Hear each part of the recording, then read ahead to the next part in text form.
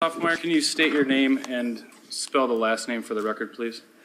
My name is Katie Hoffmeyer, spelled Hoffmeyer.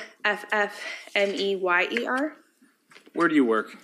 I work at the Wisconsin State Crime Laboratory in Wausau. How long have you been employed there? I have worked for the crime laboratory since September of 2011. What's your current title? My current title is a forensic scientist supervisor. I also have duties as a crime scene response team leader. Have you had different titles throughout your employment there? Yes, I have. If you could give me a general kind of chronological order of what you have been titled there. I began my career at the crime laboratory as a controlled substances analyst. I worked on the bench doing controlled substances analysis for 7 years. I also trained to be a crime scene response team leader, so I fulfilled that role. In 2017, I was promoted to a laboratory quality manager, and then last fall, I was promoted to a supervisor role, still fulfilling my duties as a crime scene response team leader. Your Honor, may I approach? You may. I'm going to show you what's been marked as Exhibit 149. Can you take a look at that and let me know when you're able to identify what that is?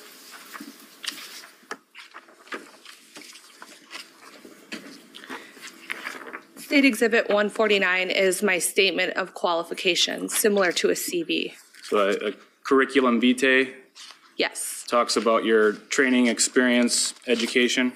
Yes. And is that an accurate copy of your statement of qualifications, reasonably updated? Yes, it is. I'd move Exhibit 149 into evidence. Any objection? No, Judge, we agree. All right, Exhibit 149 will be received. Now, if you could just give me a general background of your education that qualifies you for your current role. I have a bachelor's of science degree in biomedical sciences with a minor in chemistry from Grand Valley State University in Allendale, Michigan. I also have a master's of science degree in forensic sciences from Boston University. Do you have any specific education and/or training as it relates to crime scene processing? Yes, I do. Can you describe for the jury what that is? Can I clarify educational training or on-the-job training? Either way, and just specify for the jury. Okay. I did take courses in my graduate studies on crime scene processing. When I was hired at the crime laboratory, I also received on-the-job training in crime scene response processing to fulfill my role as a team leader. So you mentioned well, let me step back a second. How many crime scenes approximately do you think you've processed in your career? I have assisted with processing over 50 crime scenes. That would also include vehicles that are submitted to the laboratory for processing, as well as autopsies. You mentioned a crime scene response team, correct? Yes. What is that? The crime scene response team is a team of personnel at the laboratory who volunteer to go to crime scenes to assist law enforcement agencies as a technical assistance to help them assess a scene, document the scene in its entirety through photographs, note-taking, and sketches, as well as locating key pieces of evidence within that scene and collecting and preserving those items of evidence. Is that typically or always at the request of law enforcement? Yes. What different types of scenes have you processed? Just if you could give a general idea. Primarily the scenes that the team will respond to and that I've responded to are in regards to death investigations or homicides.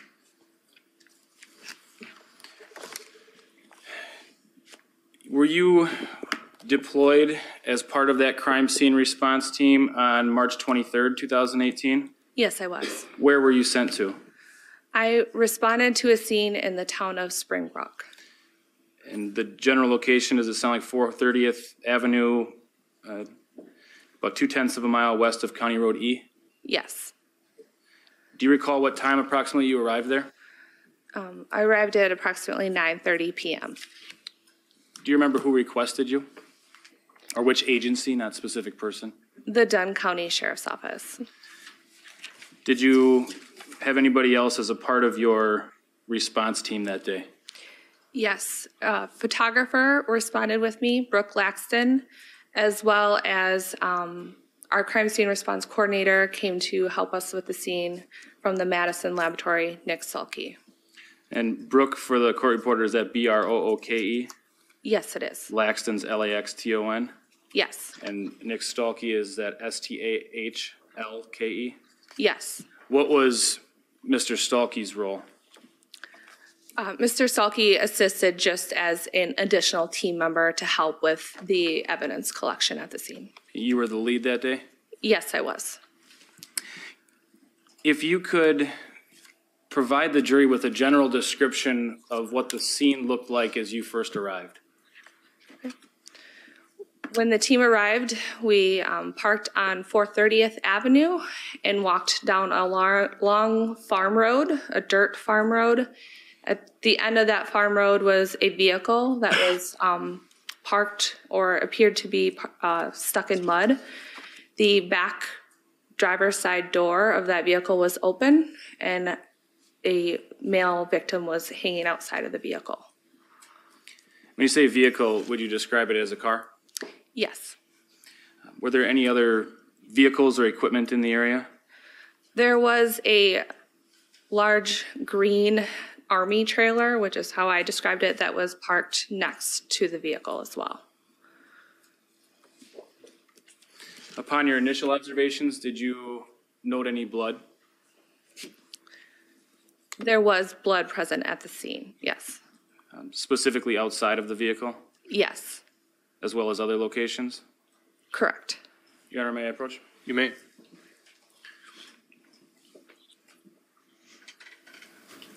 '84.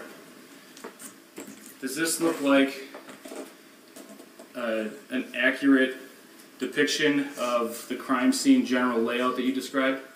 Yes, it does. And when you say you walk down a gravel or a dirt road, can you point on the map where that road is?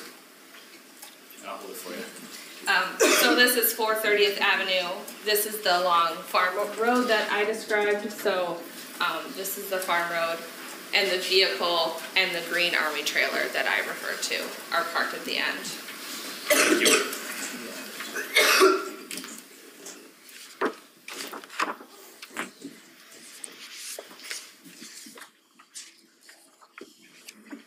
When you arrive at a crime scene generally, what are some of the first things you're looking to identify or preserve? When you arrive to a crime scene, first you just assess the scene in its entirety. Typically, we'll put priority on items of evidence that are located outside versus that are in a sheltered area or could be preserved. When you're specific to this scene, did you locate, I'll step back, is there a distinction between footprint impressions and footwear impressions? Yes, there is. And what is that distinction? Footwear impressions would be produced from someone who is walking on a surface wearing shoes, and maybe the impression would be from the tread of their shoe that is visible on the ground. A footprint would be more of an impression where someone wasn't wearing shoes and you see an impression in the ground or on a surface that doesn't have a tread mark with it. Is it possible for weather to impact an outdoor crime scene? Yes. Are there certain precautions that are sometimes taken? Yes, items may be covered, with a tarp or a box or something by law enforcement prior to us arriving to ensure that that item of evidence doesn't get disturbed or destroyed maybe by rain or snow or wind that is outside. Are you aware of whether or not any precautions were taken in this case? Yes. What were those precautions, if you recall? The Dunn County Sheriff's Office did cover some impressions that they saw in mud with cardboard boxes just to preserve those items. Now, let's start with, you talked about footprint versus footwear. Let's start with footprint impressions. Were any footprint impressions located on this crime scene? Yes.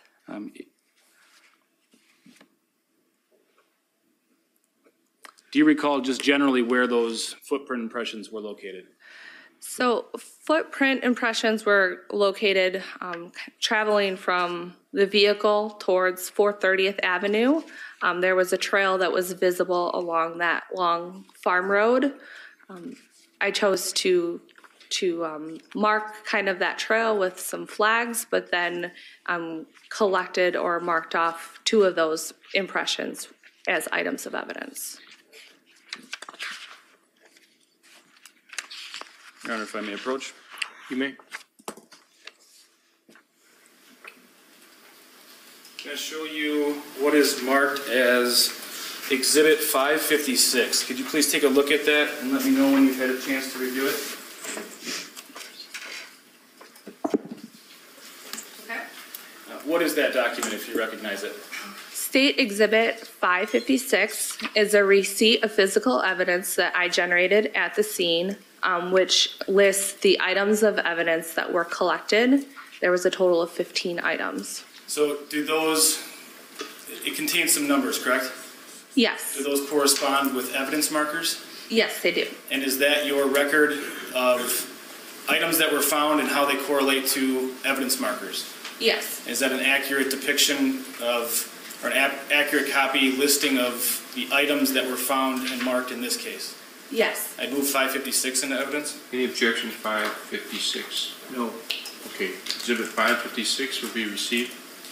And you mentioned that there were 2 footprint castings taken, correct? Yes. Can you describe the process for that? So casting or a casting material is used to create a 3D model of an impression that is visible in this case, mud. So to cast an impression, a powdered mixture known as dental stone is mixed with water to the consistency of like a pancake batter. That casting material is slowly poured into the impression and allowed to dry, which takes anywhere from maybe 10 minutes to over an hour, just depending on the conditions outside. Once that's dry, then that cast can be picked up and collected, which gives you a 3D model of that impression. And to be clear, that was a footprint rather than a footwear impression, correct? Yes, that's correct.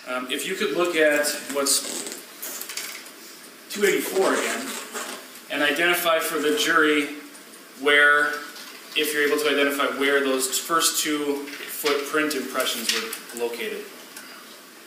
Items 1 and 2 were marked as the impressions that were collected or casted. There was a trail of these foot impressions all the way to the road, but I chose to select these because they looked like good quality and then collected those 2 items.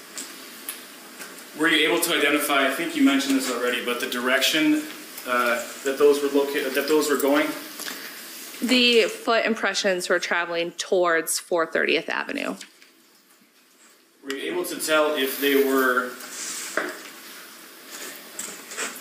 bare feet completely, or if there was some clothing on them? In my opinion, it appeared that they were impressions created from a sock because you could see actual fabric impressions in the mud.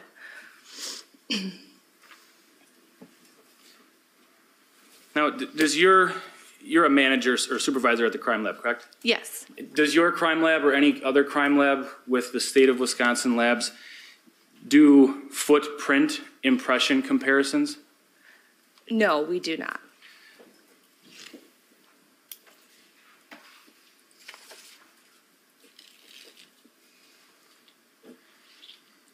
Now, I want to talk about you mentioned the car, the vehicle that the body was located in, correct? Yes. Can you give a general description of that vehicle? The vehicle was a silver-colored Chevy Impala. Now, do you recall anything about the clothing that the individual inside of the vehicle, the body, was wearing? Yes. Could you describe generally that clothing? The victim was wearing khaki-colored pants, a gray sweater, a scarf, and socks, no shoes. Were there any visible wounds during your initial observations? Yes. Where were those wounds? Wounds were visible on his neck as well as on his back. When you arrived, did you touch, move, alter, tamper the body at all? No. Was the body eventually removed from the scene? Yes, it was. How was that process coordinated? If you were involved? Right. The Dunn County Medical Examiner's Office personnel from that office responded to the scene to help recover the body from the vehicle. I was there to assist with that process as well. Was that after you did your scene processing? We marked off the items of evidence that were outside of the vehicle and near that rear driver's side door prior to moving the body, just to ensure that they didn't get disturbed. And we talked about footprint impressions. Were there any footwear impressions that you noted? Yes. Where were those? Footwear impressions were observed outside of the rear driver's side door of the vehicle. What was done with those footwear impressions? One of the impressions was marked off and scaled and then photographed.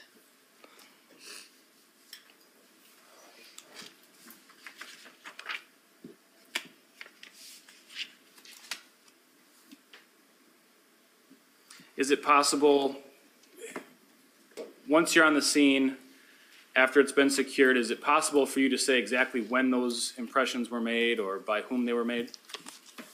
Maybe that's two separate questions. When they were made? No. Okay. Is it possible, if there are footprints in the same area, to tell exactly what the order of those was? I'm not sure. I'm not capable of doing that.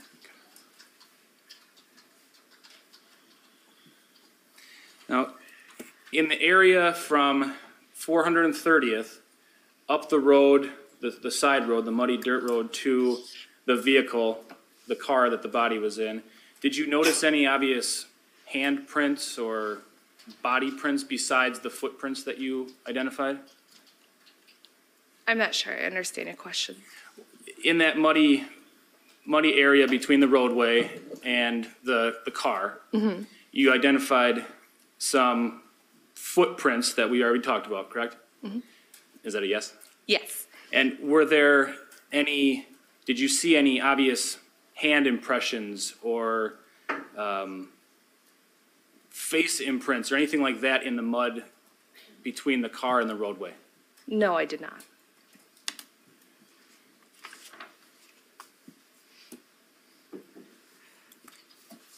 All right, if I may approach again. You may. Now, if I could have you look at Exhibit 556, and I'm going to have you compare that with Exhibit 285. Apologies, what's fine? It's the handwritten log of 15 items. I gotcha. Thank you. Do those items correspond with items located on this diagram? Yes. And exhibits or evidence markers 1 and 2 would have been on the roadway to the top portion of this diagram, correct? Yes. So what we have here is evidence markers 3 through 15. Is that accurate? Yes. And I'm going to, actually I will use the tripod now.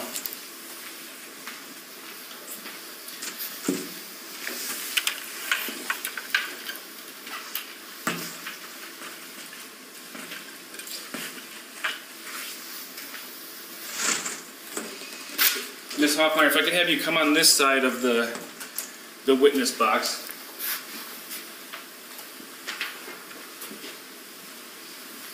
And I'd like to have you maybe go on the other side so the jury can see what you're pointing to. Starting with evidence marker number 3. Can you point to where that's located on the diagram? Evidence marker number 3 is located right here between the vehicle and the trailer. And what is evidence marker number 3? Evidence marker number 3 is a brown leather boot, which was the left boot.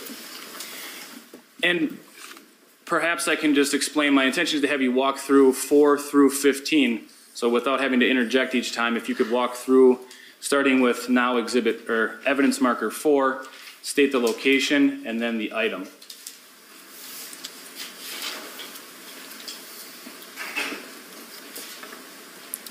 Evidence marker number 4 is another brown leather boot, which was located right near the rear driver's side door, and that was the right boot. Evidence number 5, evidence marker number 5, was a footwear impression in the mud, which was right outside of that rear driver's side door.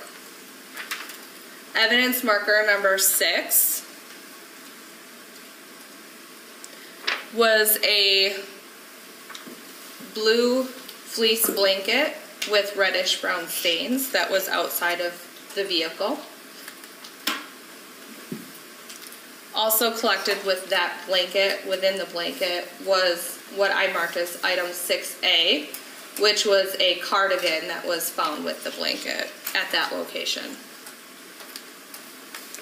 Evidence marker number 7 was a dark brown and green paint chip located on the ground.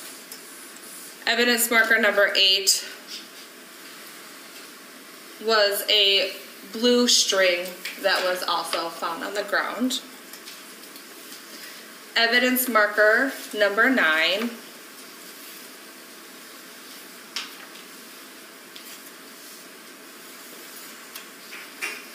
was a reddish brown stain that was located on the grass between the vehicle and the trailer.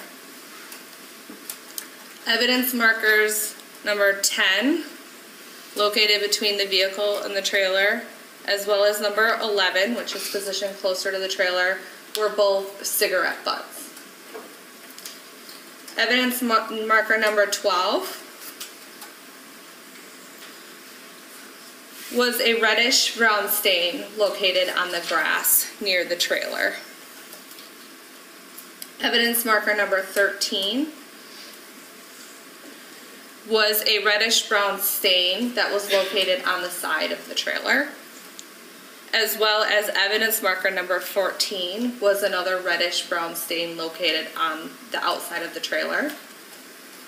And then evidence marker number 15 was a reddish brown stain that was located in the grass between the front of the vehicle and the trailer. Thank you. If I could have you take a seat back on the witness stand.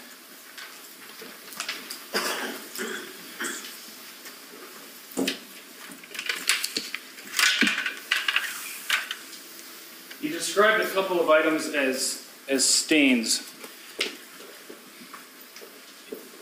Is there anything that's done to follow up on those items? Wow. Maybe I'll start back with another question. What did you believe those to be? The reddish brown stains, I believe that those appeared consistent with blood. Is that based on your training, experience, processing of crime scenes? Yes. When you identify areas that you believe to be blood, is there a certain process that you follow? The items could be tested while on scene with a presumptive blood reagent to see if that reaction turns positive, or the team leader could just choose to collect the stain for further testing at the laboratory. What was done in this case? In this instance, while on scene, I chose to just collect those items that I believed were consistent with blood, and I did not do any presumptive testing, mostly due to the frigid cold that at the nighttime while we were on scene. Did you mark all areas that you thought contained possible blood? Yes, I marked the either individual stains or an area that had stains and then collected those items. So when you say collected an item, some of the stains were on, for example, the trailer. How would you collect that item? So the two stains that were visible on the edge of the trailer were collected by taking a cotton swab, moistening that swab with water, and then rubbing the swab across that surface until the swab becomes discolored. Then that swab can then be packaged and sealed and then submitted to the laboratory for testing if needed. What about stains? For example, marker number 12 is a reddish brown on grass at marker 12. How would you collect that? This stain that was at marker number 12 was on the grass. I chose to just take a portion of the grass with the blood on it and submit it to the lab for testing. Does that process alter the DNA in any way? To my knowledge, it wouldn't, but that would be a better question for a DNA analyst. Is that a process that you're trained in?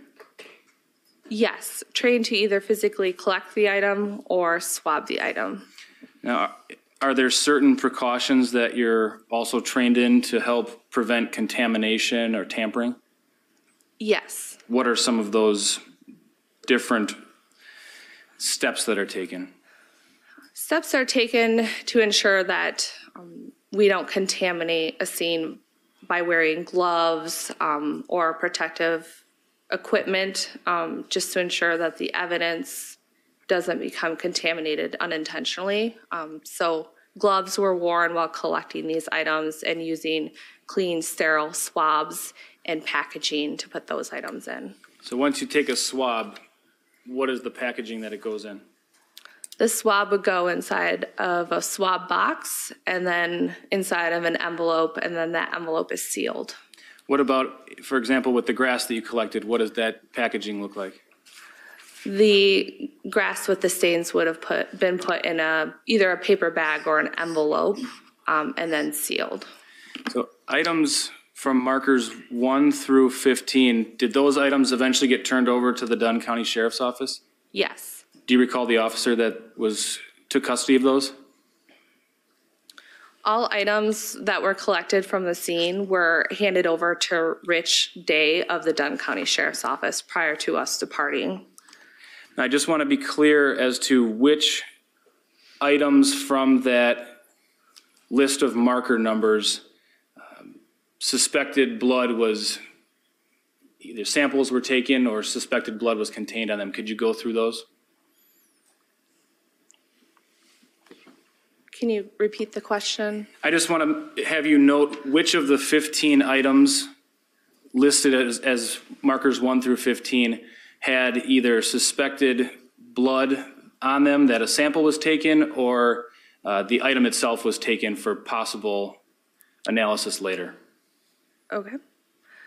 Markers number 3 and 4 were the brown leather boots. I can't recall if there was apparent blood on the boots or not, but they were physically collected. The dark blue fleece blanket at marker 6 had reddish brown stains that were visible. The cardigan was also collected at marker 6A. I can't recall if that had stains or not. And then a reddish brown stain at marker 9 was collected, as well as the stains at markers 12, 13, 14, and 15.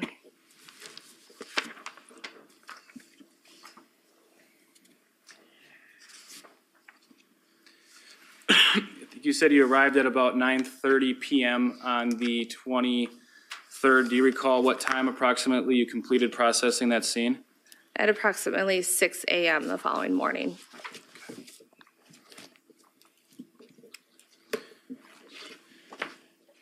Your Honor, if I may approach, I have a number of photos which have already been provided to defense. They're pre-marked. You may approach.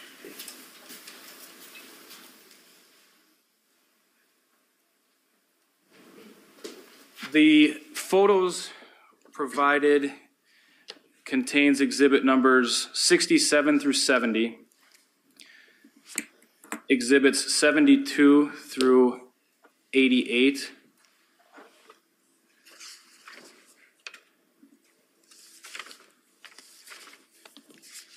as well as exhibits 89 through 144, exhibits 432 and 433,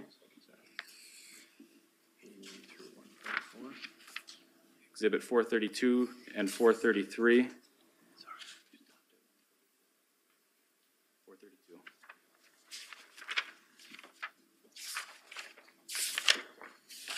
And finally, exhibit 519.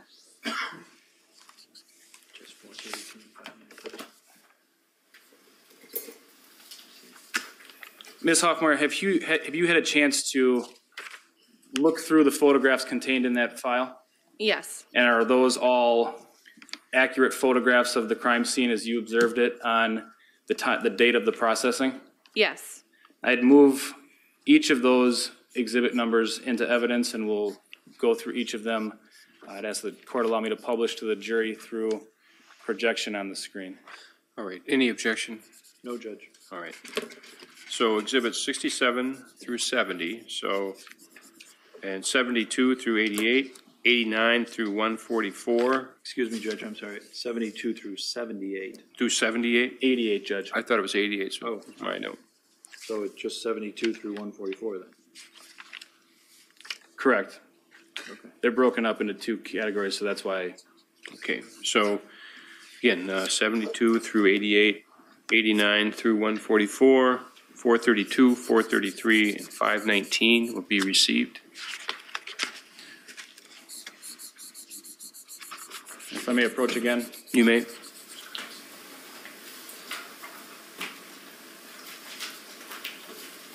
And again, you may also publish to the jury.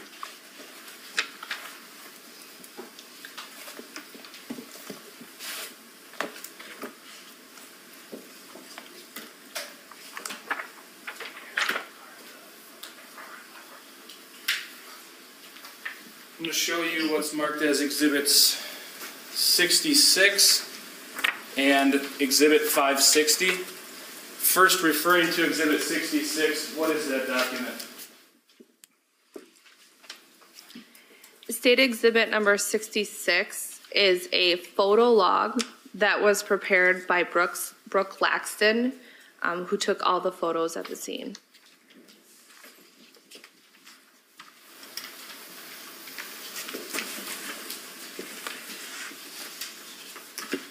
And is that a fair and accurate copy of the photos that are in that folder? Not all of them, but the ones that are pulled? Yes.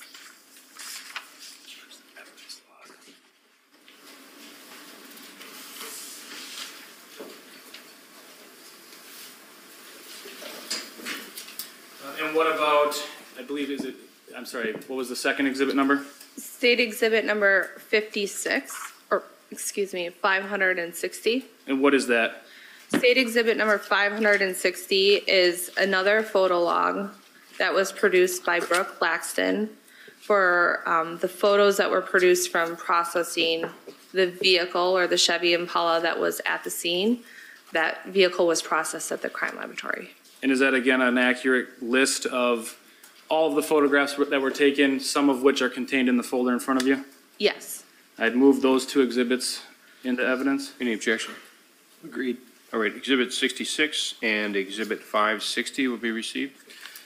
So I'm going to start with exhibit number 67. So Madam Clerk, if I could have the screen, please.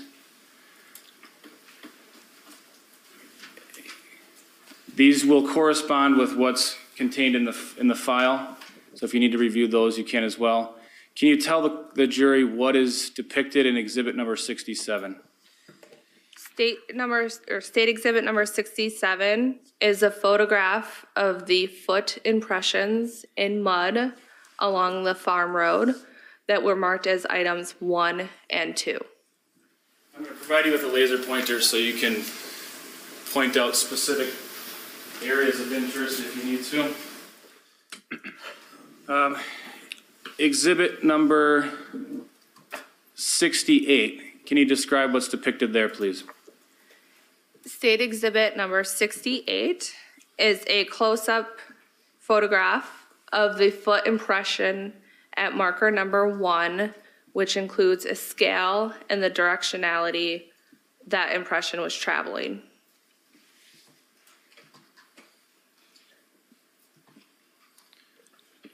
Exhibit 69, can you tell the jury what's depicted here? State exhibit number 69 is a photograph of the Chevy Impala, as well as the green Army trailer at the scene.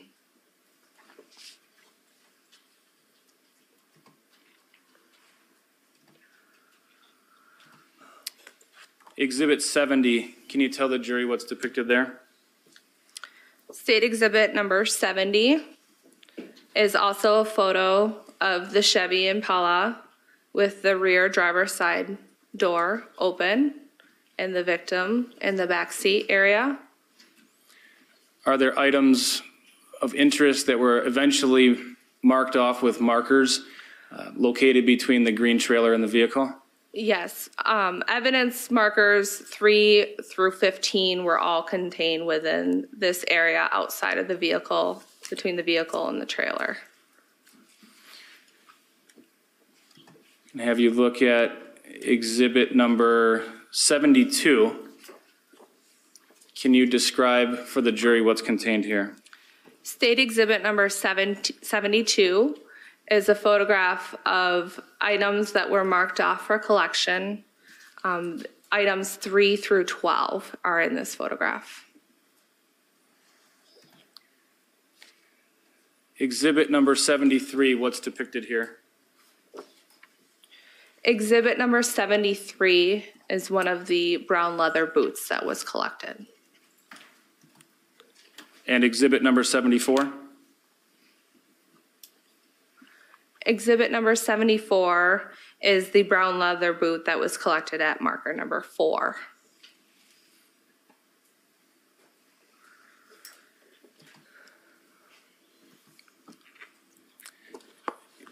Exhibit number 75, what's depicted there?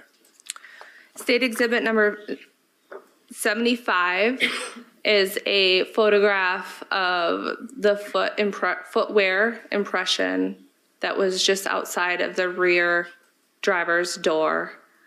More photographs of this impression were taken with a scale. And exhibit 76. Exhibit number 76 is the dark blue fleece at marker number 6, as well as the brown cardigan that was found wrapped up with that blanket. And the cardigan would have been designated as a subsection of 6, correct? Yes, I marked it as item 6A.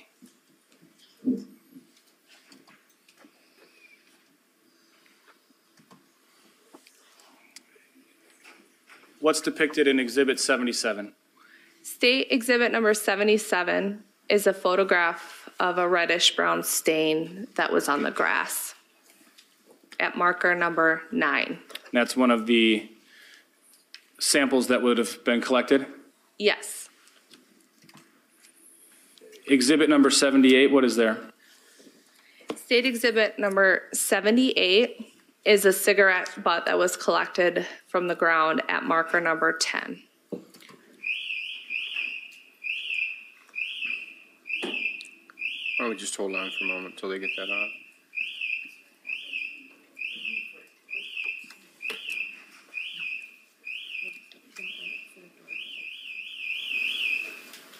Okay, go ahead, Mr. Harper. Thank you. Exhibit number 79?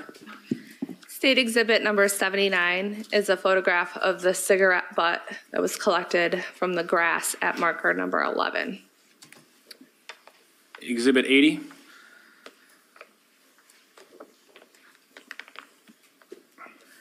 State exhibit number 80 is a photograph of the reddish brown stain that was collected from marker number 12.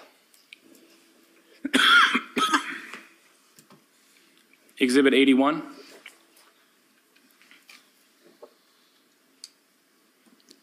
State exhibit number 81 shows an overall photograph of the stain at marker 11 and 12, as well as the reddish-brown stains that were visible on the edge of the green trailer are markers 13 and 14. Exhibit 82.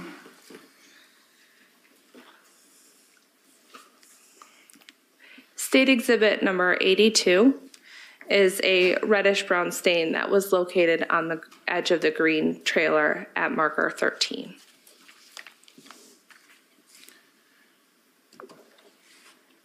If you could describe exhibit 83, please. State exhibit number 83 is a photograph of, an overall photograph of the stain at marker 14 and the stain at marker 12.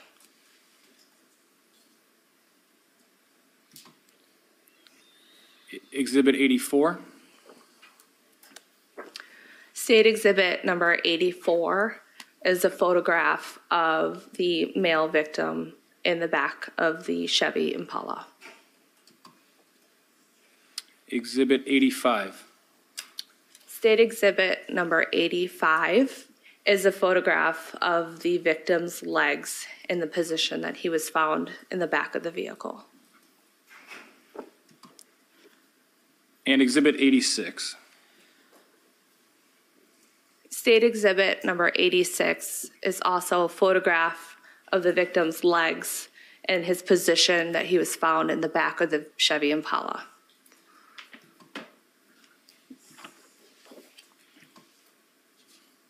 I just have two more, then we'll take a short detour. Exhibit 87. State exhibit number 87 is a photograph of the back of the Chevy Impala once the body had been removed. And exhibit 88. State exhibit number 88 shows a reddish-brown stain on the grass at marker number 15.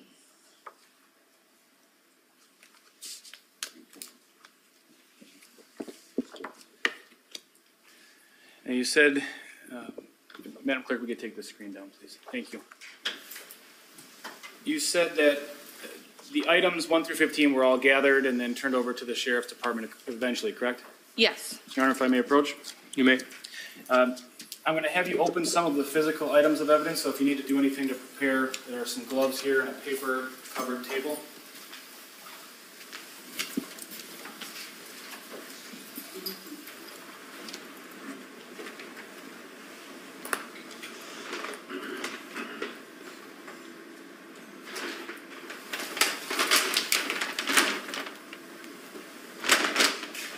And these will have to be numbered. They're 205, 6, 7, 9, and 10.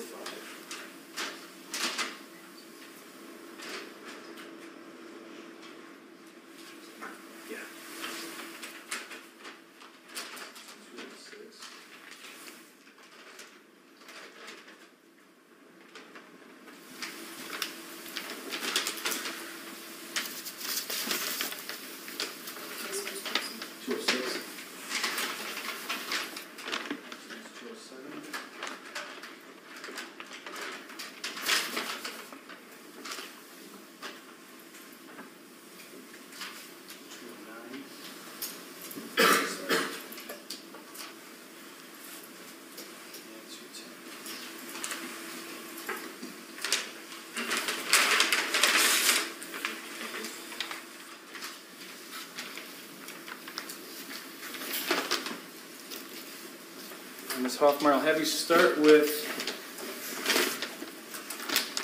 what's marked as exhibit number 205. Is there any writing on there that indicates to you that this is associated with this case? The item is marked with the laboratory case number, W18603, and has been designated as item number D when it was submitted to the lab. Now, I'll have you open what's marked as exhibit number 205. There's a pair of scissors, and I believe you're wearing gloves already. If you could open exhibit 205, please.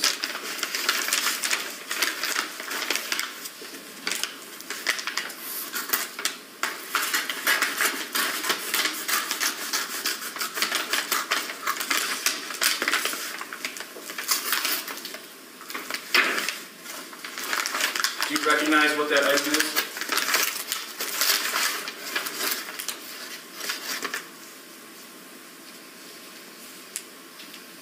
Yes. What is that item? This is the brown leather boot that was collected from the scene. From marker number 3? Yes.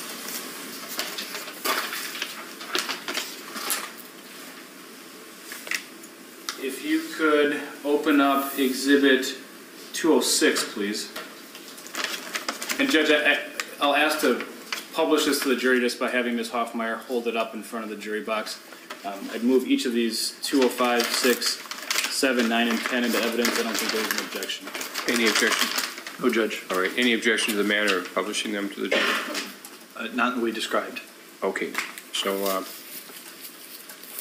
exhibits 205, 206, 207, 208. No 208, Judge, just 209 and 210. Okay, those will be received.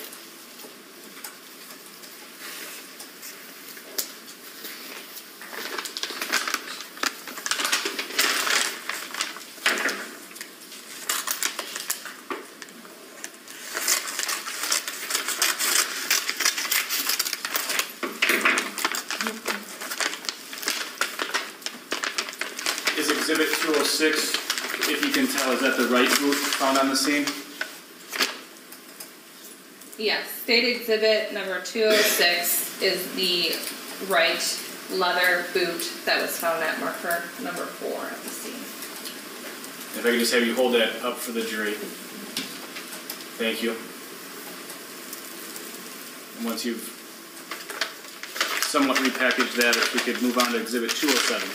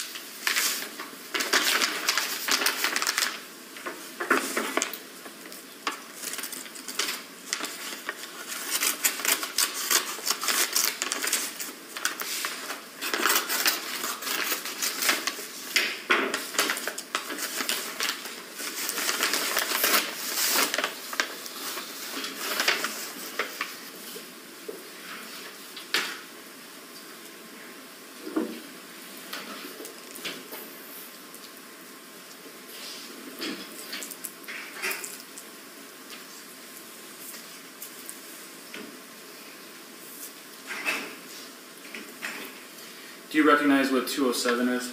Yes. What is that? State exhibit number 207 is the brown cardigan that was found at marker 6A that was out on the ground outside of the vehicles.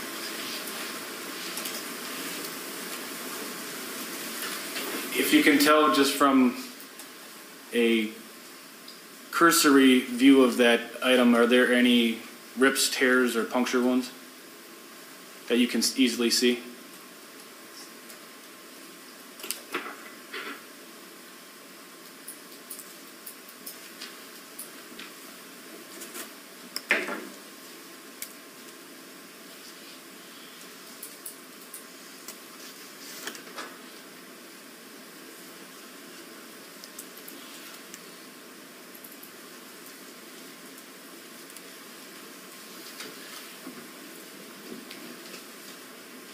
I don't see any on here. Thank you. And once you've had an opportunity to repackage that to the best you can, we'll move on to exhibits 209 and 210.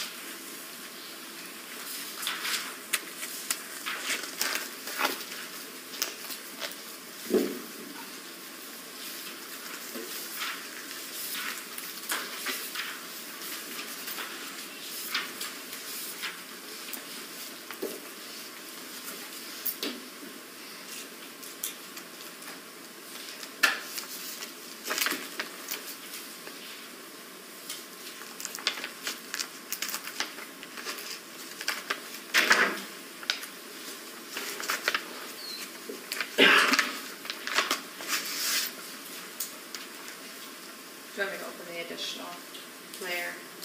Can you identify what that is? So state exhibit number 209 has a manila envelope that was labeled with marker number 10. Inside of that envelope was another sealed envelope, which has my handwriting, the case number, and the marker number 10, which contained a cigarette butt. Thank you. And we'll move on to exhibit 210, please.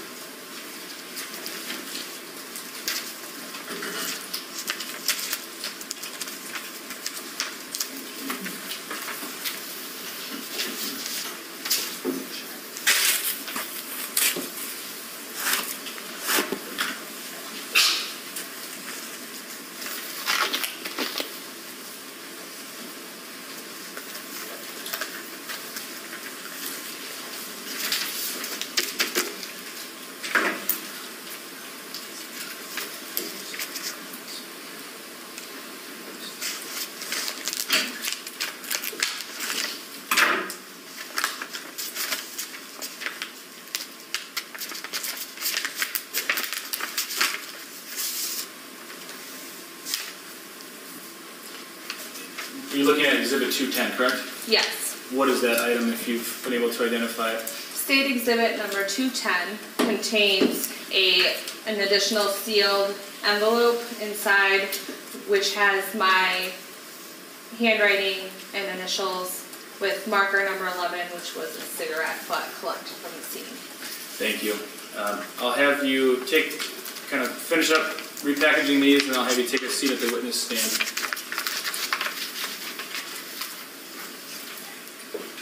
So you processed the crime scene. Did you also have an opportunity to process the vehicle once it was transported to the crime lab in Wausau?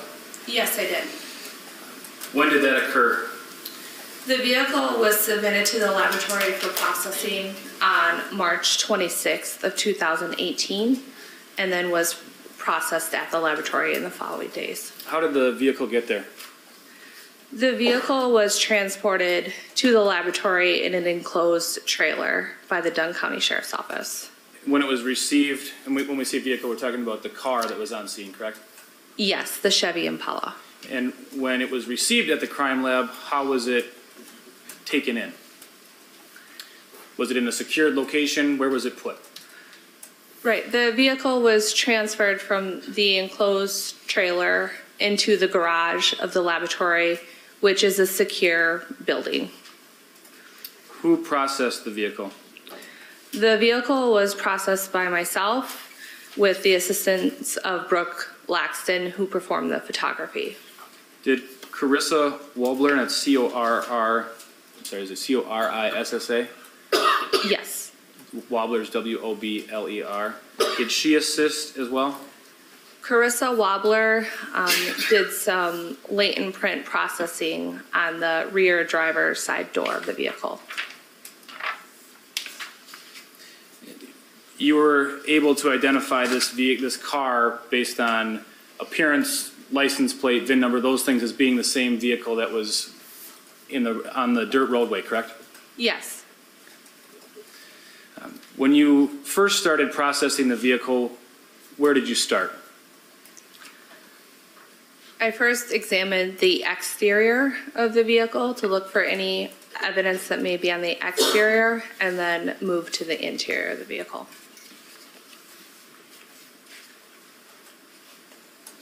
What were you looking for on the outside of the exterior of the vehicle? I was looking for any probative items of evidence, and in this case, there was blood on the exterior of the vehicle. What did you do with those areas of suspected blood? Areas of suspected blood were photographed, marked with an evidence number, and then swabbed for collection.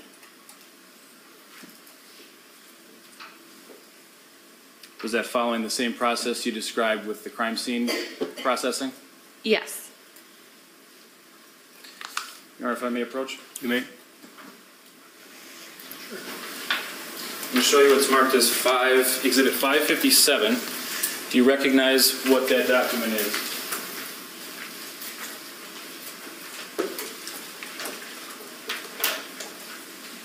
Yes. What is that document? State Exhibit number 557 is a receipt of physical evidence that I generated at the crime laboratory with the items of evidence that I collected from the vehicle. So did you put this document together? Yes, I entered each item that was collected into our laboratory information management system, and then the system will generate this document. I'd move Exhibit 557 into evidence. Any objection to 557? No, Judge. All right, Exhibit 557 will be received.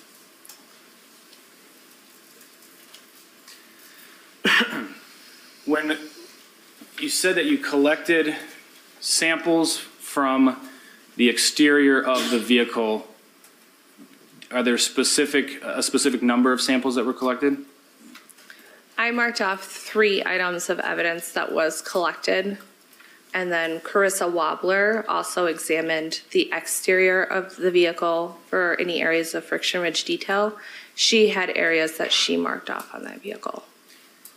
The 3 that you marked off, what were those?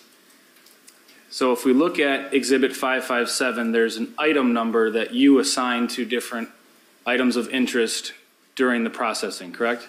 Yes. And is the item number different than what a marker number might be? The marker number is what will appear in the photographs with the item of evidence. Then the item number is what is used to keep track of items of evidence that are within the laboratory, so that will have a different corresponding number. And that would actually be a letter plus a number, correct?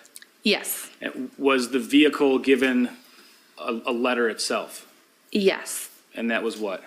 The vehicle, or the Chevy Impala, was submitted to the laboratory as item B. So items that were marked and identified during the processing of that vehicle, would they be the letter B and then a number? Yes. What were the item number, letter and number for the 3 items that you located, the 3 that you sampled? The 3 items that were located on the exterior of the vehicle were designated as items B1, B2, and B3. Where was B1 located? B1 was located on the exterior rear driver's side door, and it was a reddish-brown stain. Where was B2 located?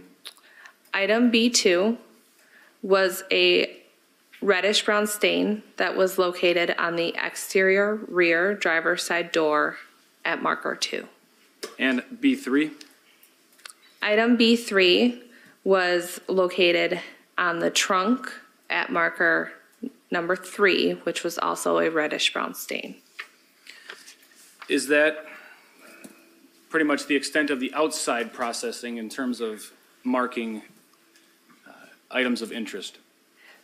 That was the extent of the processing that I performed, yes. And then if we move on to the interior, did you note something as what became item B4? Yes. What was that and where was it located?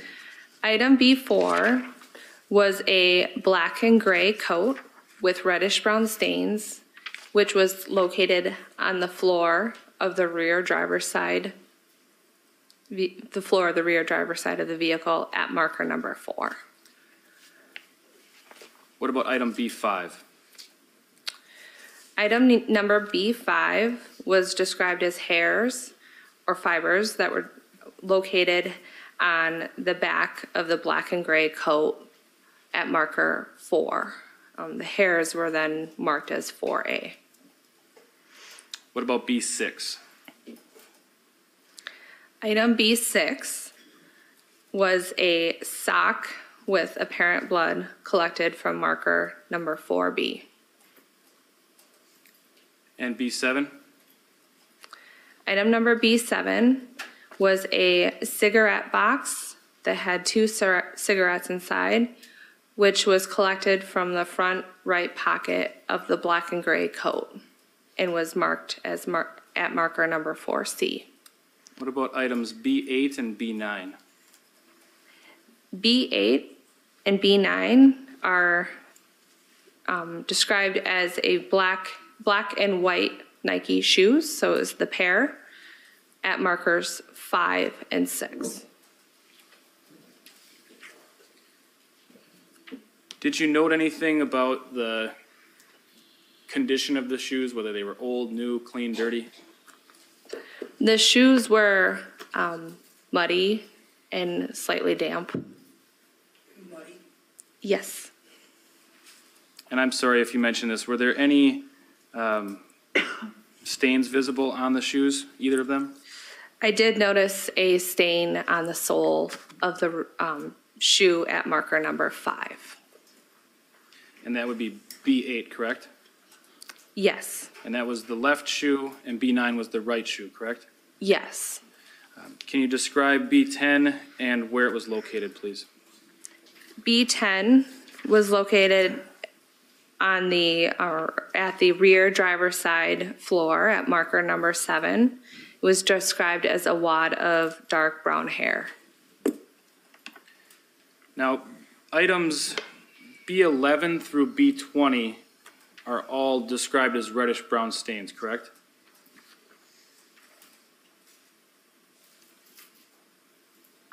Yes. Can you go through and identify where each of those was located? Yes. If we could start with B11. B11 was a reddish-brown stain located on the interior rear driver's side door at marker number 8. And B12? B12 was a reddish-brown stain from the interior rear driver's side door at marker 9. B13?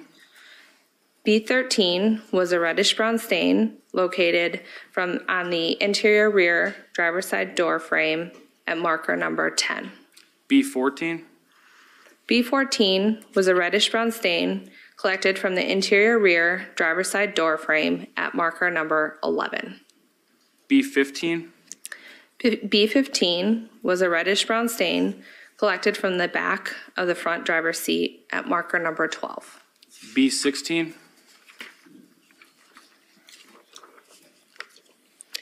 B16 was a reddish-brown stain collected from the back of the front driver's seat at marker number 13.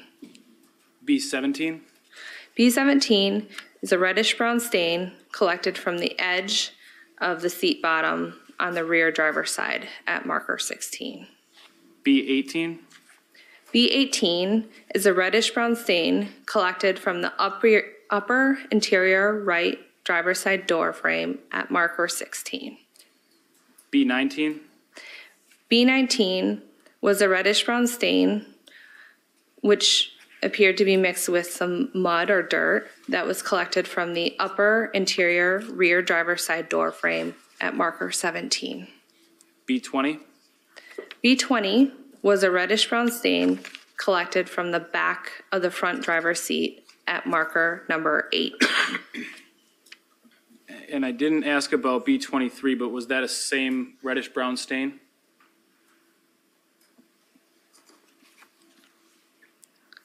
I'm sorry, is that the same as what item? B23, I'm sorry, not comparing, but not comparing them, but is that the same type of reddish-brown stain? B23? Yes. Where was that located? B23 was located on the interior taped opening of the rear driver's side window at marker 24. Now, to step back to B21 and B22, what were those items and where were they located? B21 was a reddish-brown stain collected from the passenger side rear seat bottom at marker 21. And B22? And B22 was a reddish-brown stain collected from the interior rear passenger side door at marker 22. What was B24? B24 was a canvas painting with reddish-brown stains on the edges, which was collected from the front passenger seat.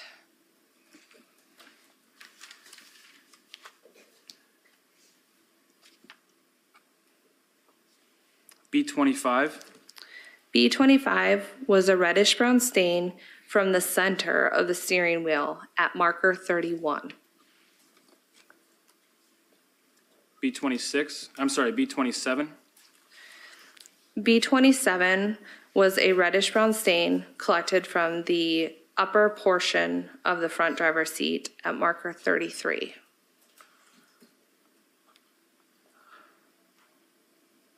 And what was B26? B26 was a gray LG cell phone from the center console at marker 32. Now, up to this point, we've talked about a lot of reddish-brown stains. Is there you said a presumptive test is sometimes used to help determine if it's possibly blood, correct? Yes. What is that test called?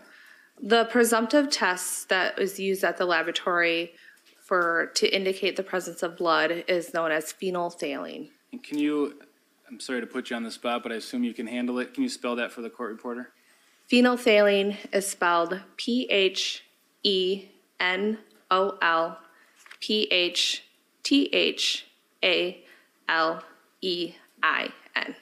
Was that presumptive test used in this case?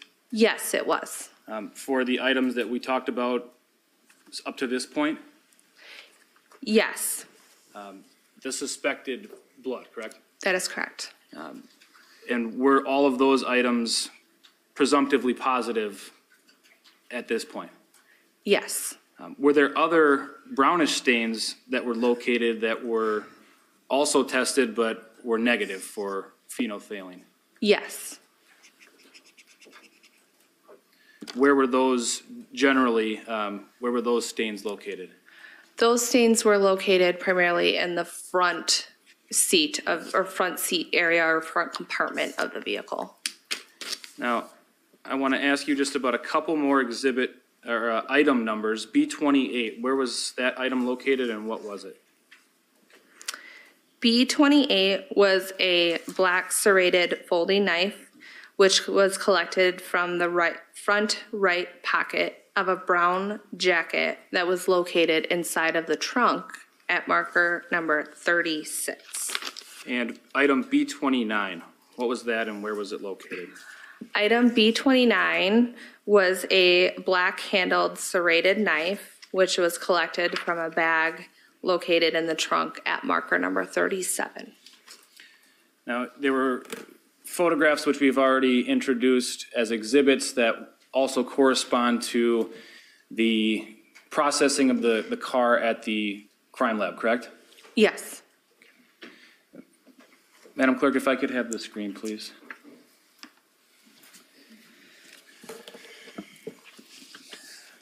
I'm going to have you look at exhibit.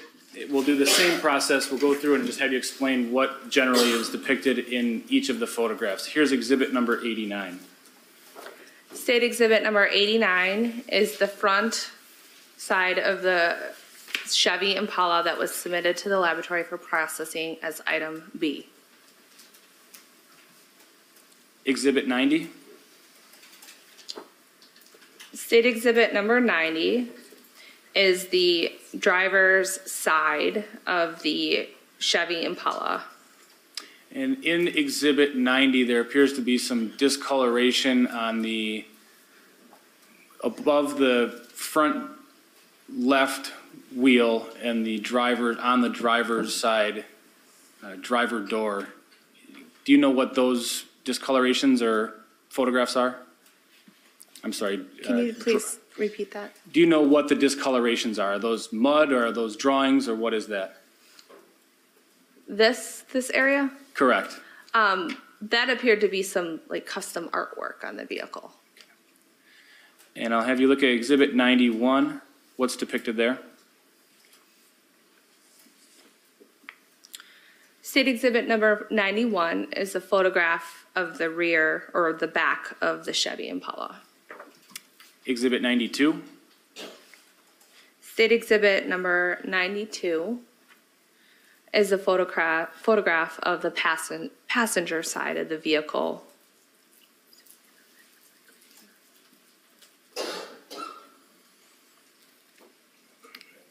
I'm going to zoom in a little bit and we're going to look at both the front passenger side door as well as the back passenger side door. There's some green on each panel. Do you know what those are? The green area, again, appears to be some custom painting that was on the vehicle. Thank you. Exhibit 93. State exhibit number 93 is a photograph of the driver's side rear door.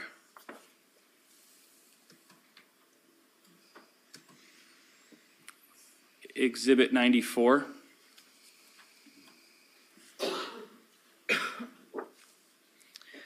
State exhibit number 94 is a photograph of a reddish-brown stain at marker 1 that's present on the rear driver's side door of the vehicle.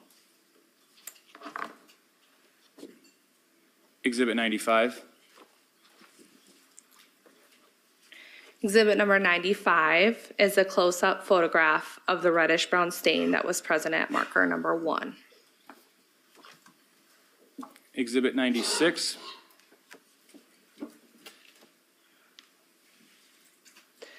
State exhibit number 96 is a photograph of the rear driver's side of the vehicle with marker number 2, which is an area with a reddish-brown stain.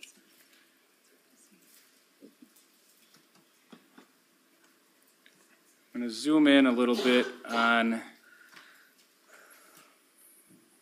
the number 2 marker.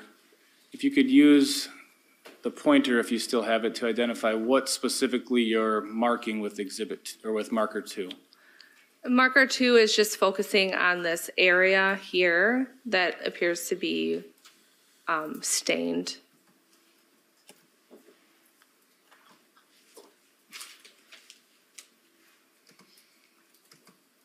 If you look at exhibit 97, what are we looking at there? State exhibit number 97 is a photograph of a reddish-brown stain at marker 3 that was present on the trunk. And I'll zoom in again, and if you could just circle with the pointer what we're looking for. This area right here.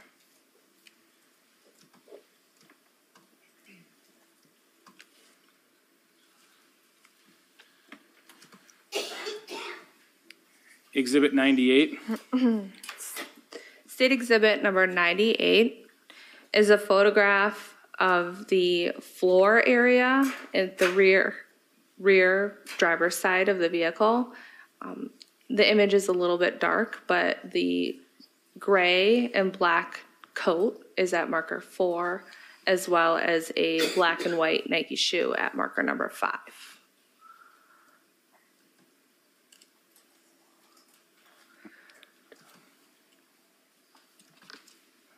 Exhibit number 99.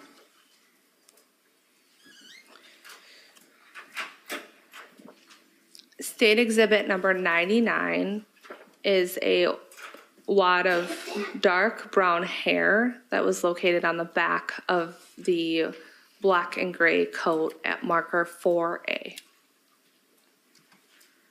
Exhibit 100.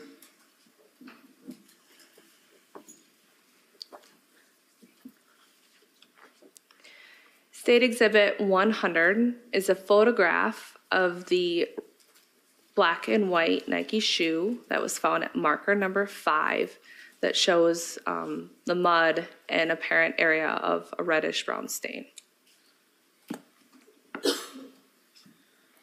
Exhibit 101. State exhibit 101 is just a photograph of the sole or the tread of the shoe at marker number 5. Exhibit 102.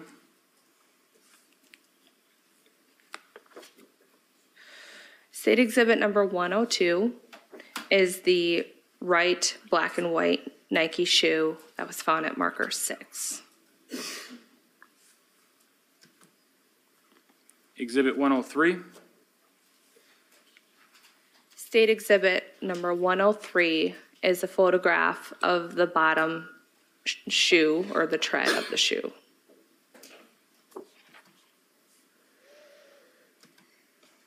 Exhibit 104.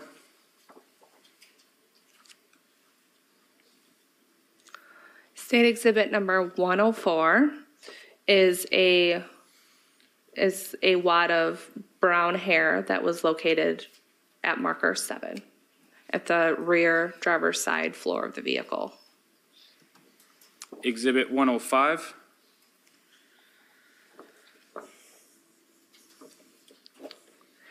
State exhibit number 105 is an overall photograph of some of the reddish brown stains that were marked at the rear driver's side of the vehicle.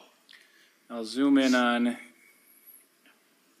we'll start with marker number 8. Can you circle the area of interest in that? I'm sorry, can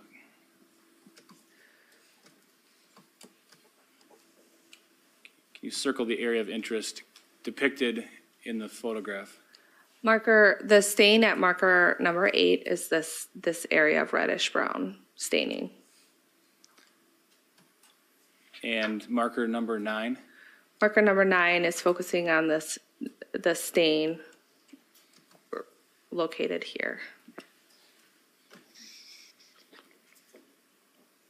We'll stay on this photo just momentarily. Markers number 12 and 13.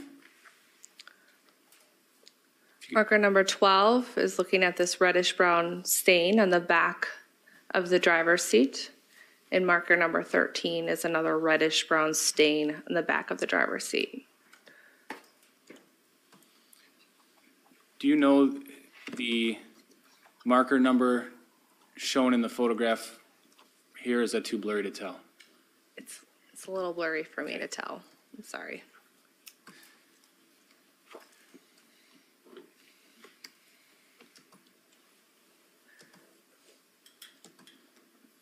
Exhibit 106, what are we looking at here?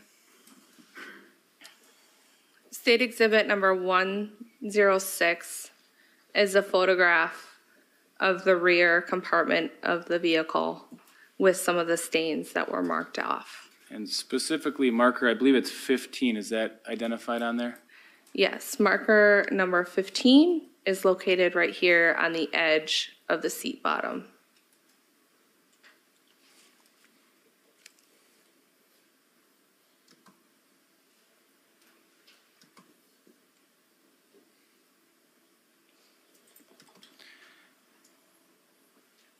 Just briefly on exhibit 107. State exhibit 107 is a closer photograph of stains at marker 8 and a stain at marker 9.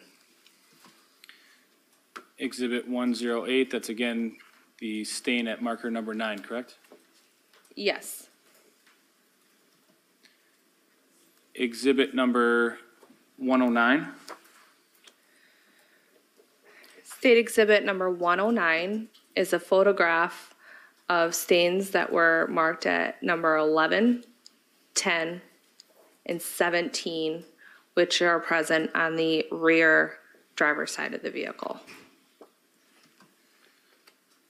Exhibit 110. State Exhibit number 110 is a close-up photograph of the reddish-brown stain at marker 10. And if you can, remind us where that's located? This is located at the bottom of the rear driver's side door area.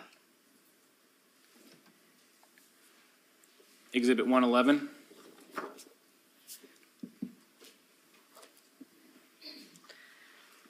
State Exhibit number 111 is a photograph of the reddish-brown stain present at marker number 11.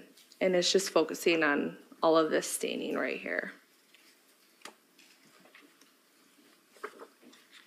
Exhibit 112.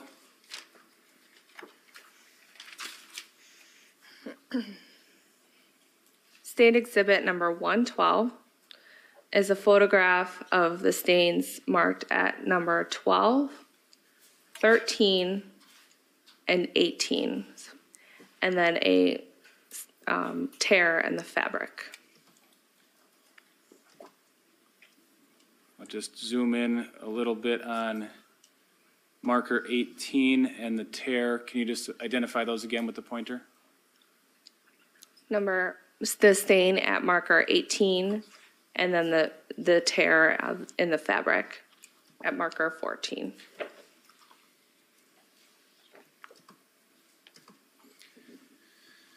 Exhibit 113.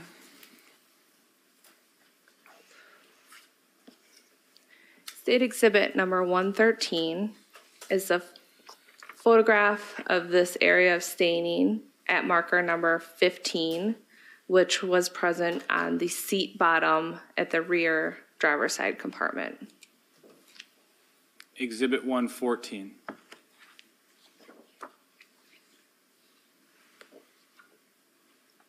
State Exhibit number 114 is a photograph of a reddish-brown stain at marker number 16, as well as an area with reddish-brown staining appeared to be mixed with mud at marker 17 at the rear driver's side compartment of the vehicle.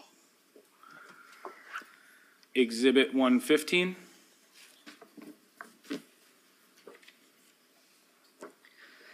State Exhibit number 115 is a close-up photograph of the reddish-brown stain present at marker 16, which was in the rear driver's side compartment of the vehicle.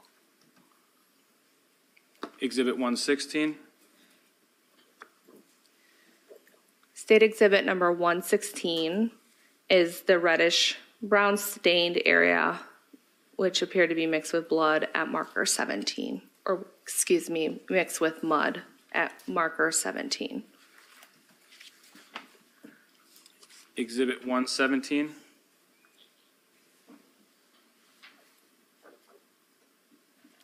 State Exhibit number 117 is the area with a reddish-brown stain at marker 18 that was present on the back of the driver's seat. Exhibit 118.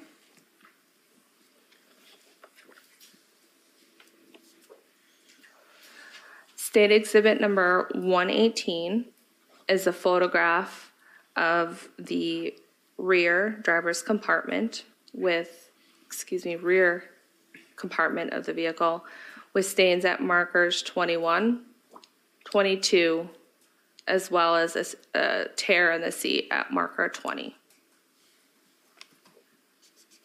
Exhibit 119. State Exhibit number 119 is a photograph of a reddish-brown stain that was present at marker 21. Exhibit 120.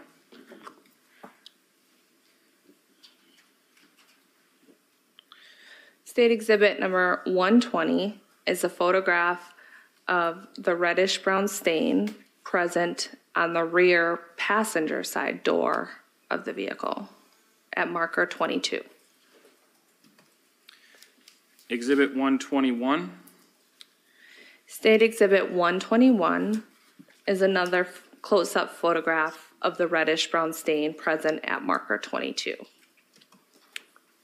Exhibit 122.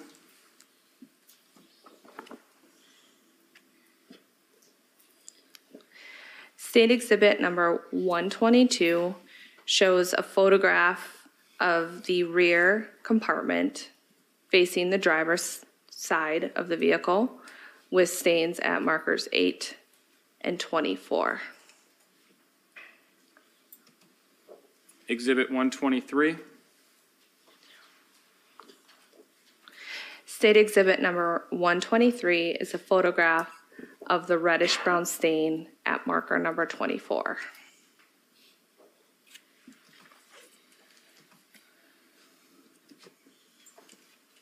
Exhibit 124.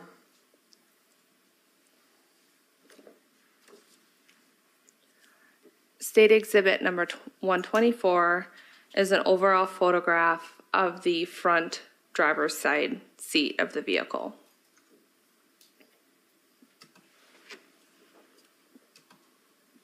Exhibit 125. State Exhibit number 125 is a photograph of a canvas painting that was in the front passenger seat of the vehicle that had reddish-brown stains at marker 25. Exhibit 126. State Exhibit number 126 is a close-up photograph of the reddish-brown staining that was present on that painting at marker 25.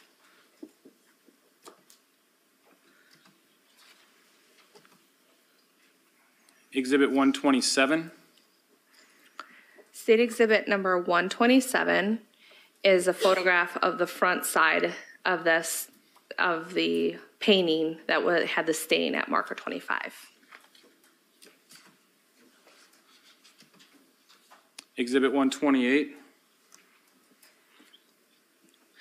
Exhibit 128 is a photograph of the top of the vehicle with some of the custom artwork.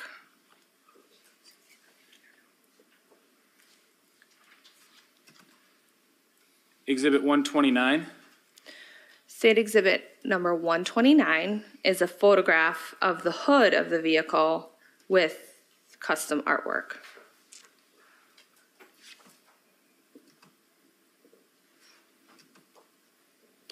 Exhibit 130.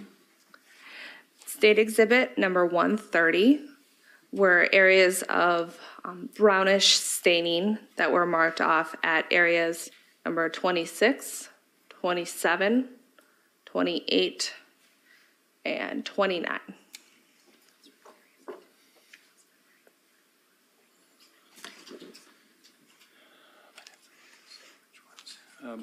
Do you recall if those items were, or those areas were presumptively tested for blood?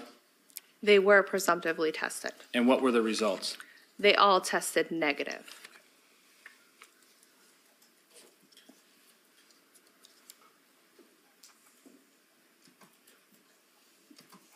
Exhibit 131.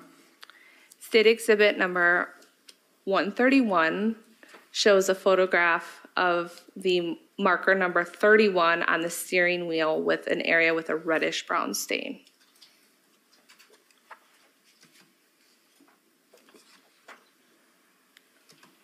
I'll go back to Exhibit 131 briefly and zoom in on the steering wheel. If you could use the pointer to identify the area of interest. It's a small area right here.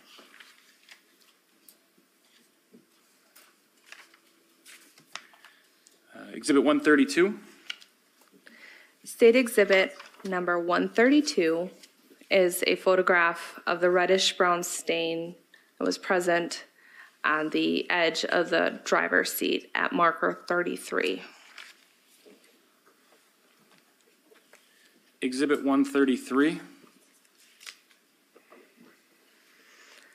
State Exhibit number 133 is a photograph of the contents removed from the trunk of the vehicle and a folding knife that was found in the pocket of this jacket.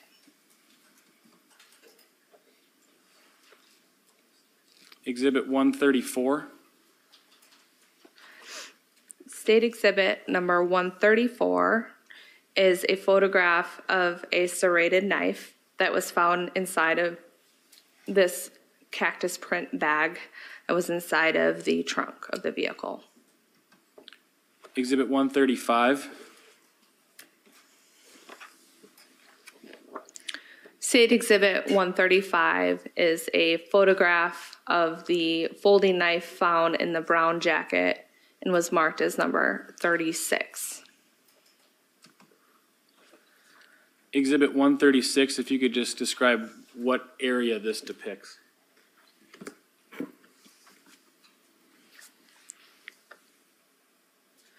State Exhibit 136 is a photograph that was captured with an area that was processed by Carissa Wobbler and marked by Carissa Wobbler. Exhibit 137. State Exhibit 137 is also scales that were placed by Carissa Wobbler and photographed, which are present on the driver's side of the vehicle. Exhibit 138. State Exhibit number 138 is an area that was marked off by Carissa Wobbler on the driver's side of the vehicle. Exhibit 139. State Exhibit 139 is a photograph of an area of interest that was scaled by Carissa Wobbler. Exhibit 140. State Exhibit number 140 is also a photograph of an area on the driver's side of the vehicle that was marked by Carissa Wobbler. Exhibit 141. State Exhibit number 141 is a photograph of the driver's side, rear driver's side of the vehicle with an area of interest that was scaled by Carissa Wobbler. Exhibit 142. State Exhibit number 142 is a photograph of an area that was scaled by Carissa Wobbler. Exhibit 143. State Exhibit number 143 is an area on the driver's side of the vehicle, rear driver's side of the vehicle, that was scaled by Carissa Wobbler. Exhibit 144. State Exhibit number 144 is a photograph of an area on the vehicle that was scaled by Carissa Wobbler.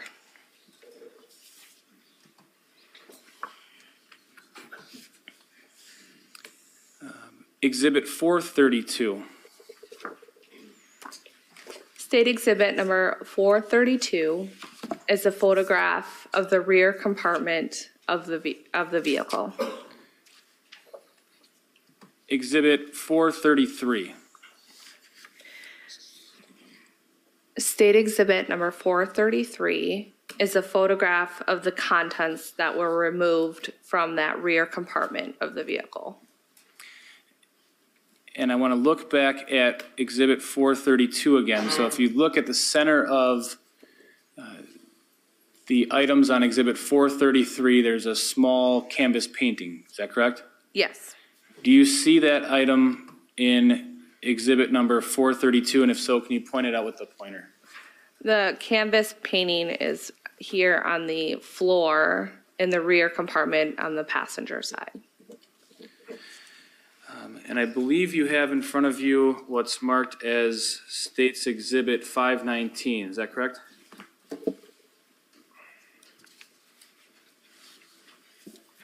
And if we could, Yes. we can go down with the screen, Madam Clerk. Thank you. Exhibit 519, is that a photograph of a letter? Yes, it is. Where was that letter located in the vehicle if it was? State Exhibit 519 is a photograph of a letter that was found in the front compartment of the vehicle.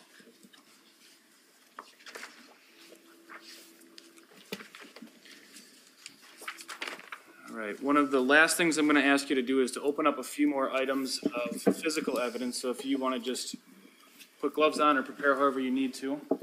Your Honor, if I may approach. You may. Madam Clerk, we'll have exhibits 236,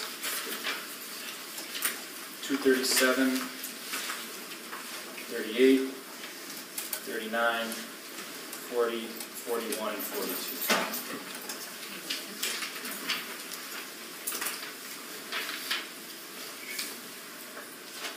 Actually, we can skip 239.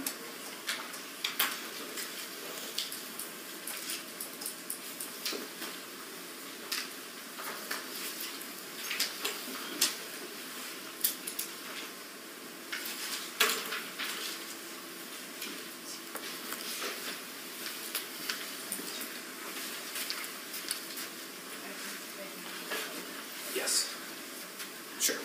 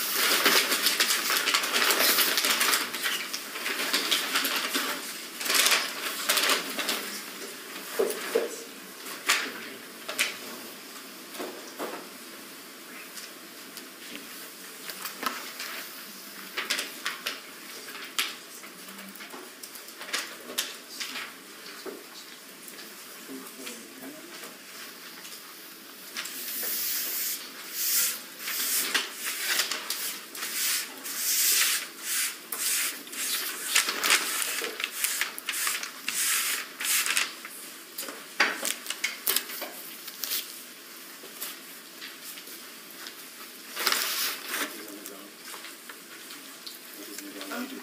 Sure.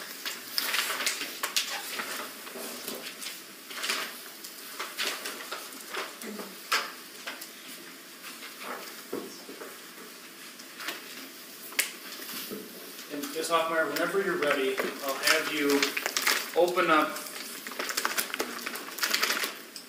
Exhibit 236.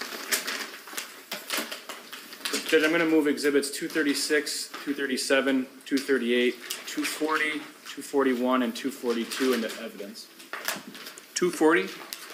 240, 241, and 242, no 239. Okay. It's not 40, 41, and 42, it's 240, 241, 242. Yes. Any objection, Mr. Nelson? No. All right, then those exhibits will be received. Ms. Hoffmeyer, if you could open up Exhibit 236. I'm sorry, I'll get you a scissors.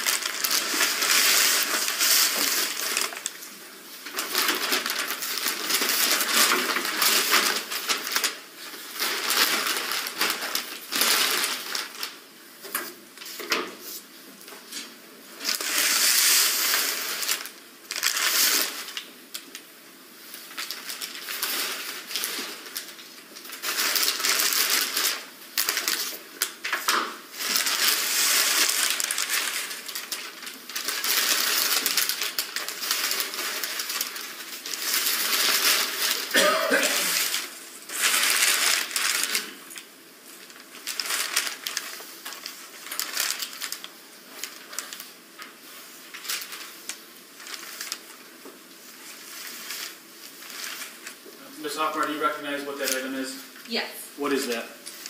State exhibit, I'm sorry, I don't remember. 236? 236 contains a black and gray coat that was collected from the rear driver's side floor of the vehicle that was designated as item B4. Your Honor, I ask for permission to publish these items to the jury in the same fashion as the previous items. Agreed. Any objection? All right, go ahead. If you're comfortable, would you mind holding the jacket up so the jury can see it?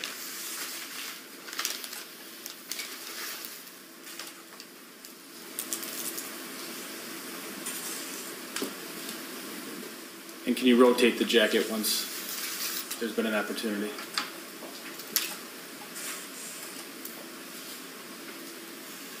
Thank you. Just a quick question. There are quite a few bags on the table right now. Is that just because the item was packaged, reopened a number of times? Yeah, there was numerous people opening the item. This would be the original packaging that I put it in, and then it gets harder to seal the item, so an analyst may choose to put it in another layer of packaging. Can I have you begin to repackage that item? My apologies.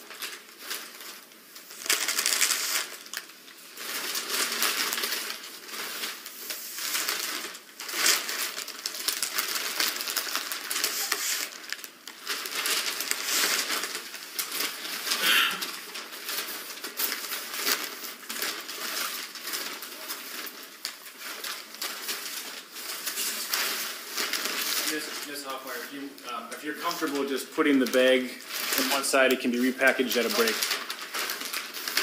Thank you. And I think the scissors is right below. So once you're comfortable and ready, I'd have you open up Exhibit 237 if you could.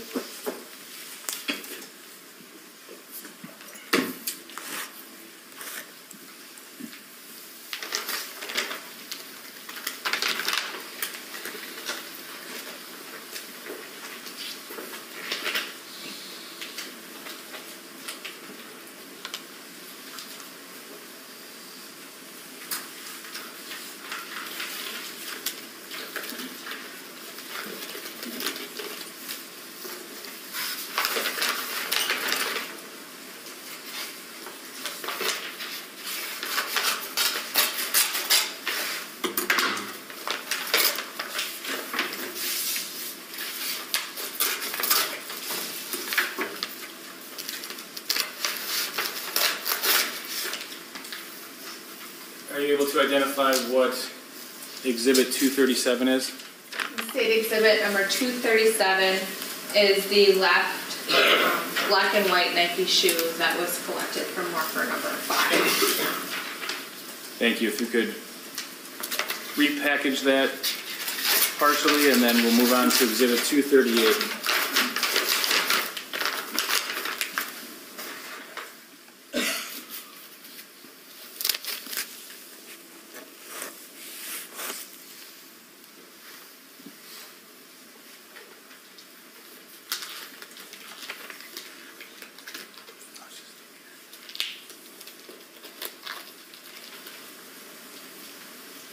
Ms. Hoffmeyer, while you're doing that, I'll ask you a question. You're changing gloves between each item. Is that to help prevent contamination? Yes, when you're handling items of evidence, you should change gloves between touching those items. And since I still consider this to be evidence, I will continue to do the same. Thank you.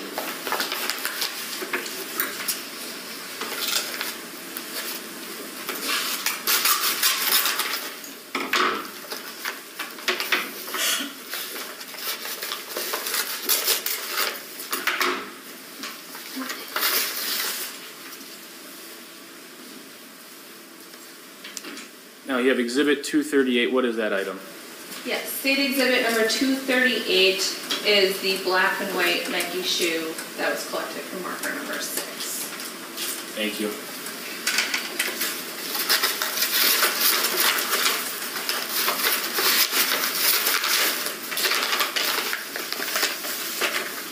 If you could, when you're done, I'll have you look at Exhibit 240.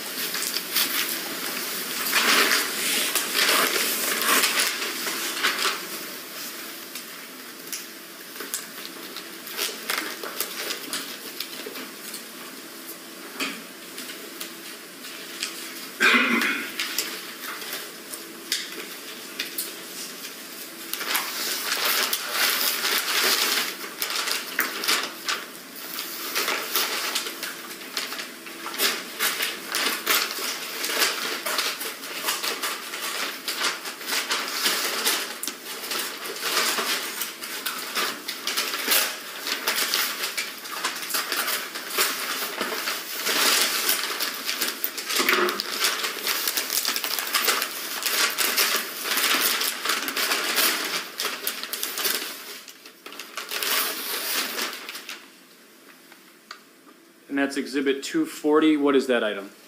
State exhibit number 240 is the canvas painting that was collected from the front passenger seat that had the reddish brown stains at what I call marker 25. If you could repackage that, we'll move on to Exhibit 241.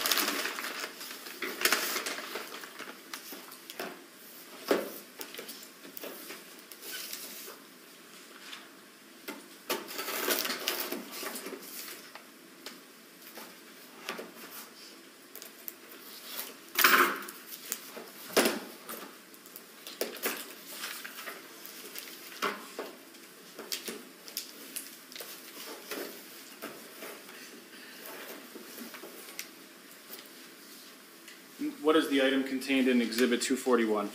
State exhibit number 241 contained the black folding knife that was collected from the trunk of the vehicle at marker number 36. Can you see, is there any notation or a partial notation on the blade of the knife, if you can make it out?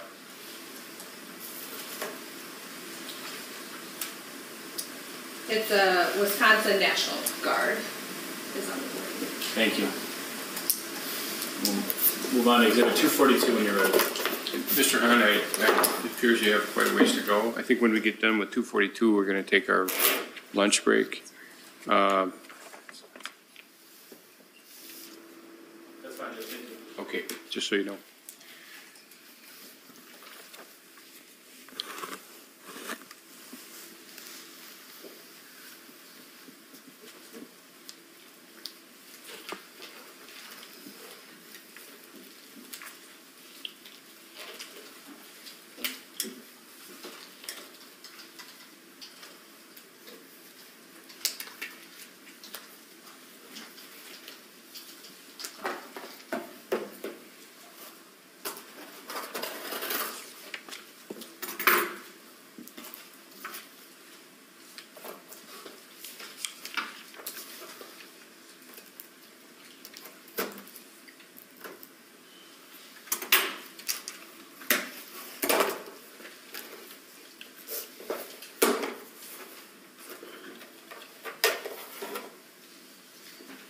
That's Exhibit 242. What is that? State exhibit number 242 contained a serrated knife that was found in the trunk of the vehicle at marker number 37. Thank you. That's all I have on that exhibit, Judge. Okay, ladies and gentlemen, I believe that your lunch, I don't know if it's actually arrived, but it's supposed to be here at 12. So we're going to take a 1-hour lunch break and give you a chance to move around a little bit. So all rise. Ms. Hoffmeyer, I just have a few additional questions for you. We left off where you had opened up a number of items of evidence, gone through a bunch of photographs.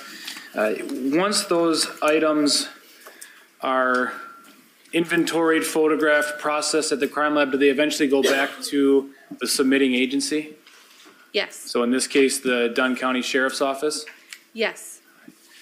Where are the items stored in between the time that they are processed at the lab until they are taken back, sent back, or given back to the Sheriff's Office?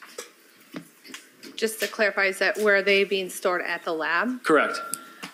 Evidence that's not in the process of being examined and is waiting to be returned to the agency is usually held in the main evidence room at the Wausau lab, or if it's at another laboratory within one of their main evidence holding rooms. Is that a secure location? Yes, it is. Who has access at your lab, at the Wausau lab? All lab employees have access to that room. Are there precautions taken, whether it's to prevent weather or temperature or anything else from contaminating or impacting the evidence? The evidence is in the evidence holding room that is a temperature-controlled building. I want to take a step back to really the initial crime scene processing. There were some footwear and some footprint impressions in different areas that we've talked about. Did you note, or were there any footprint or footwear impressions directly in front of the vehicle, the car? Not that I observed, no. Anything directly behind the car? There were some impressions at the rear of the vehicle.